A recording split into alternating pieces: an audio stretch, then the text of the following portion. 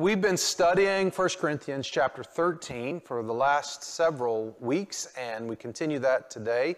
Last week, Reverend Donna Lucas was here, and I told her what we were studying, and she said she would be willing to pick up on that theme as well. So she did while I was away celebrating my son's marriage, and it was a wonderful time for us together as a family to celebrate Gavin and Ella's love and beginning their married life together.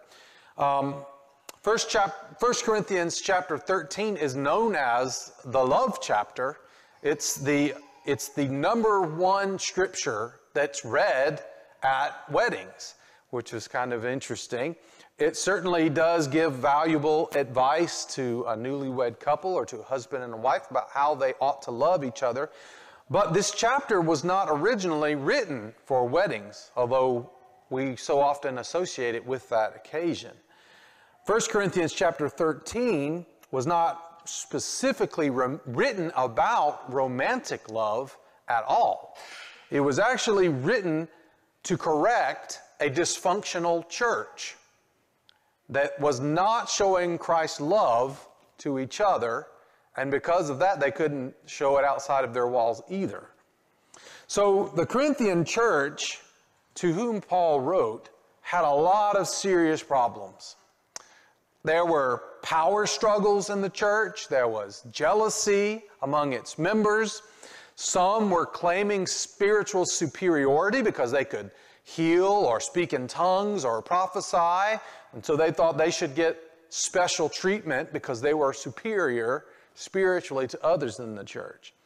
Others were abusing the sacrament of Holy Communion, actually gorging themselves on the communion wine and getting drunk, while others in the church they weren't leaving anything for anyone else so that they couldn't even celebrate communion. So some were getting drunk and some didn't have anything at all. In 1 Corinthians chapter 5, we read that one Corinthian man was actually sleeping with his father's wife. In other words, his stepmother. Now, it doesn't tell us whether his father was still alive or not. But either case, Paul has to get onto this man and to the church because they have ignored his sexual immorality. He says it's not right that you would sleep with your father's wife. Pagans, he says, don't even do that. And you're supposed to be Christians. And so Paul writes, you are so proud of yourself, but you should be mourning in sorrow and shame. And you should remove this man from your fellowship, he writes. Paul wrote the first letter to the Corinthians to reprimand the church and to try to bring them back to authentic Christianity. The letter comes to a climax in the 13th chapter that we've been studying, as Paul explains that the most important thing, what it all comes down to, is love. But the kind of love we're talking about is not some wishy-washy, warm and fuzzy, feel-good kind of love. It's a deep, sacrificial love. It's the way God loves us. It's a love that is demonstrated best by Christ dying for sinners on the cross, not because they deserve it, but because they desperately need it. And so we read on in Corinthians chapter 13, verses 4 through 7. Love is patient and kind. Love is not jealous or boastful or proud or rude. It does not demand its own way. It is not irritable. It keeps no record of being wronged. It does not rejoice about injustice, but rejoices whenever the truth wins out. Love never gives up, never loses faith, is always hopeful, and endures through every circumstance. And this is the word of God for the people of God. Thanks be to God. Love does not rejoice about injustice. Now, in the New Living Translation that I just read, it says, love does not rejoice about injustice. In the New International Version, it says, love does not delight in evil. So it says the same thing in these translations, but just in different ways. The world today, I believe, has a warped idea about love. Surely, people today value tolerance. So naturally, they like the idea of love being patient and kind. You know, there are so many, we live in a country where we have such diversity, which is a great thing. But it means that we have different beliefs, and they vary quite a bit. And we behave differently from place to place and from generation to generation. So surely in our community, it's important that we value tolerance. Because in order for all of these different kinds of people to get along, we have to be very tolerant of one another. And that's true. And that's a good thing. And that means that people can hear a scripture like 1 Corinthians 13, which says you need to be patient and kind. And they think, yes, I like that. I can get on board with that. But most people would prefer to chop off that part that says love does not delight in evil, or love does not rejoice about injustice, because that means you got to take a stand. That means you might have to tell someone what they're doing is wrong. And biblical love holds people accountable to God's holy truth. A big part of the problem is how people define what is evil. Have you ever thought about that? What does it mean? What is evil? At first thought, somebody asked me that, or one of my professors asked me that in seminary. And the first thought was, well, everybody knows what evil is, but do they? Do we all have a clear agreement on what evil is? And what we find is that the world has one standard, and that standard changes from generation to generation. Things that were considered evil when I was a child are accepted now, even praised as good and wholesome today. And some things today that are considered to be evil were accepted and just normal when I was a child, because society's standards change from generation to generation, from decade to decade. But God's standards of good and evil never change. They are the same today, yesterday, and forever, and they are preserved in God's holy word. And Christian love holds people accountable to God's standards of good and evil. That is why the Apostle Paul can write to the Corinthian church about love, and in the same letter he can also say it isn't right for a man to sleep with his stepmother. You need to remove this man from your church if he won't repent of his sin. Now, some people today will say, well, removing someone from a church, that's not a very loving thing to do. That's because the standard by which we live today in the 21st century says that love isn't supposed to be like that. Love is supposed to always be nice and happy and good to people. But that's the society standard. Is that what God's standard is? Because what I read in Scripture is that real love doesn't put up with evil and injustice. It holds people accountable. We see a lot of evil and injustice in our world today.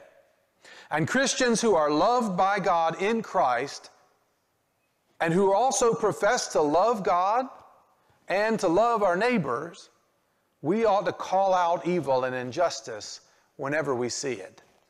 Even if it makes people kind of look at us a little cockeyed and say, well, why are you rocking the boat? Why are you rocking the boat? Can't you just get along and let people get along? Well, no. God is not happy with injustice. God is not happy with evil. And He wants His people to take a stand for what is right and what is good in His eyes. And of course, we need to start with ourselves. Always. Start with ourselves as an individual. And maybe even start with ourselves as the church.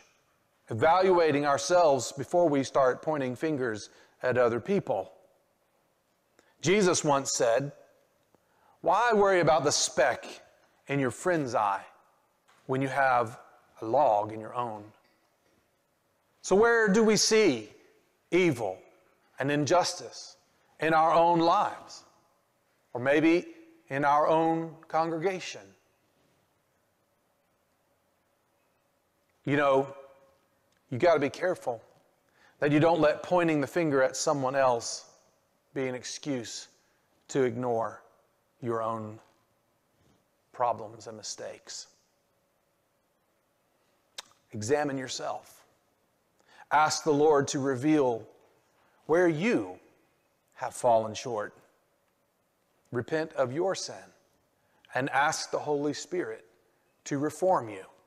As David wrote in Psalm 51, ask the Lord to create in you a clean heart and renew a right spirit within you. Of course, don't let your own imperfection be an excuse to rejoice about evil and injustice in the world either. I know that there are many people who are self-righteous and always pointing out everybody else's sin, that they never look at their own. But the opposite of that is sometimes true as well. There are some people who feel like they never have a right to say someone else's behavior is unacceptable because they look at themselves and they realize in humility they've got a lot of things wrong inside their heart as well.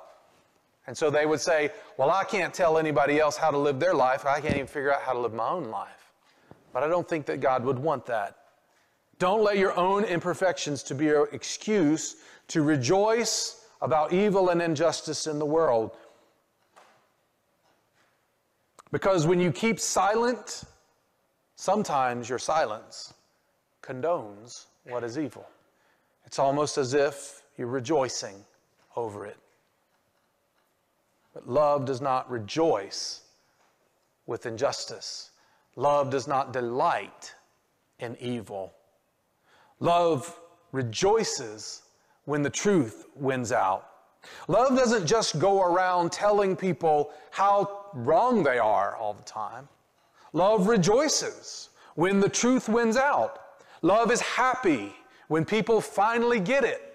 Love is overjoyed when it sees someone earnestly repent and turn to God. Love celebrates with a feast when the prodigal son comes home and reconciles with his estranged father. Love looks for the good and celebrates it every chance it gets. Jesus is the best example of true love. I guess that's because God is love and Jesus is God, and so Jesus is love. And we see in him love's purest form. Jesus never condoned evil. Yet in love, Jesus knew how and when to call out evil and to call people to repentance and also to rejoice when the truth won. So today, I want to close with a story from Jesus' life that I think illustrates how love does not delight in evil, but rejoices whenever the truth wins out. And this story comes from the Gospel of Luke, chapter 7, verses 36 through 48. One of the Pharisees asked Jesus to have dinner with him. So Jesus went to his home and sat down to eat. When a certain immoral woman from the city heard he was eating there, she brought a beautiful alabaster jar filled with expensive perfume. Then she knelt behind him at his feet, weeping. Her tears fell on his feet, and she wiped them off with her hair. Then she kept kissing his feet and putting perfume on them. We looked at this passage a little while ago in my Sunday school class and heard something interesting about it. This perfume, this jar of perfume that this woman came with, and the scripture tells us she was an immoral woman, probably it is thought that this perfume was part of her trade. If she was a prostitute, she would want to smell attractive for her clients. So it is thought that this alabaster jar of perfume that she brought to anoint Jesus' feet with was part of that. Now, the Gospel of Matthew and the Gospel of Mark tell this story as well. And they say that when the woman came and anointed Jesus, that she smashed the jar. She broke it so it could never be used again. And that's heavy with symbolic meaning. showing that she is at Jesus' feet and she is giving her sin to him. She is letting it go, and she's never going back to the way she lived before because she has smashed the jar. And then it goes on in verse 39. When the Pharisee who had invited him saw this, he said to himself, if this man were a prophet, he would know what kind of woman is touching him. She's a sinner. Then Jesus answered his thoughts. Simon, he said to the Pharisee, I have something to say to you. Go ahead, teacher, Simon replied. Then Jesus told him a story. A man loaned money to two people, 500 pieces of silver to one and 50 pieces of silver to another. But neither of them could repay him. So he kindly forgave them both, canceling their debts. Who do you suppose loved him more after that? Simon answered, I suppose the one for whom he canceled the larger debt. That's right, said Jesus. Then he turned to the woman and he said to Simon, look at this woman kneeling here. When I entered your home, you didn't offer me water to wash the dust from my feet, but she has washed them with her tears and wiped them with her hair. You didn't greet me with a kiss, but from the time I first came in, she has not stopped kissing my feet. You neglected the courtesy of olive oil to anoint my head, but she has anointed my feet with rare perfume. I tell you, her sins, and they are many, have been forgiven. So she has shown me much love. But a person who is forgiven little shows only little love. Then Jesus said to the woman, your sins are forgiven. Today we have the privilege of sharing the sacrament of Holy Communion and rejoicing that the truth has won.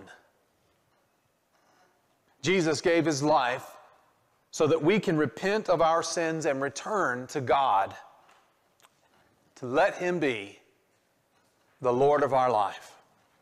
When we accept that God is the rightful Lord of our life and we surrender to his will, we are saved by the sacrificial love of Jesus Christ. Truth wins, and we should rejoice. When we accept Christ and follow him as Lord, the angels in heaven rejoice. They have a big party to rejoice that the truth has won in our life. So we should rejoice as well. And so as we come to this precious moment this morning, I want you to examine your own heart.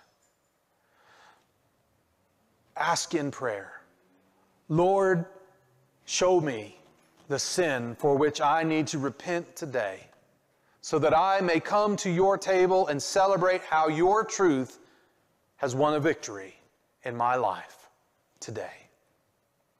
And so I would give you a moment now for silent reflection and prayer.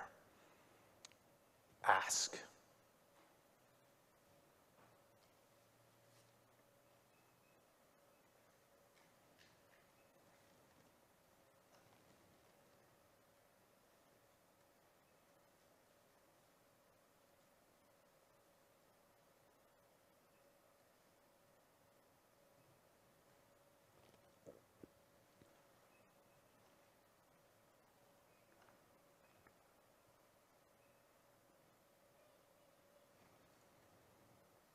Gracious God in heaven, hear our prayers.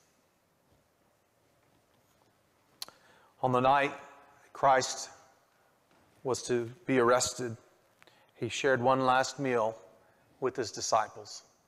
And at that meal he took bread and he broke it and he gave it to them and said, take and eat. This is my body that is given for you. And likewise, after the meal, he took the cup and he raised it to heaven. He asked the Lord to bless it. And he gave it to his disciples and said, take and drink from this, all of you. This is my blood of the new covenant, poured out for you and for many for the forgiveness of sins. As often as you drink it, do it in remembrance of me.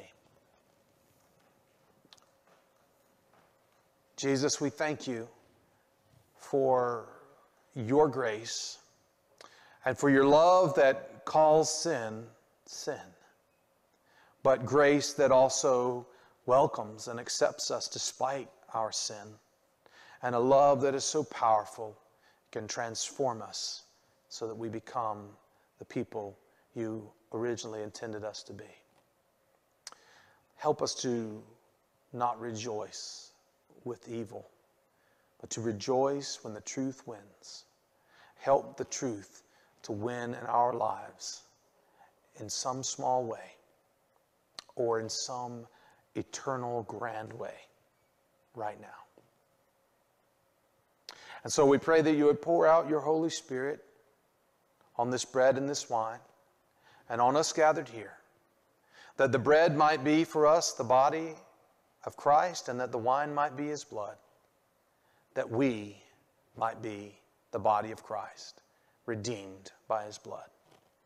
In the name of the Father, and the Son, and the Holy Spirit, I pray. Amen. If I could have the musicians and the assistant come first to receive communion. Tom, this is the body and blood of Christ.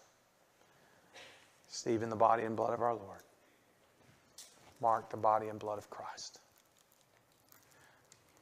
Philip, this is Christ's body and blood. Sarah, the body and blood of our Lord. Kathy, the body and blood of Christ. Body and blood of Christ, given for you. So, this is not our table. This is not our bread and wine. It is the Lord's table and the Lord's meal. And he, just like he welcomed the woman to come, and when the Pharisee said she didn't belong, Jesus said, yes, she does. Because she has repented and she's coming to anoint me. And so it doesn't matter whether you're young or whether you're old or whether you're a member of this church or not. All that matters is that you sincerely wish to repent and to come and receive the gift that Christ has for you today. And if that is the case for you, you are welcome to come.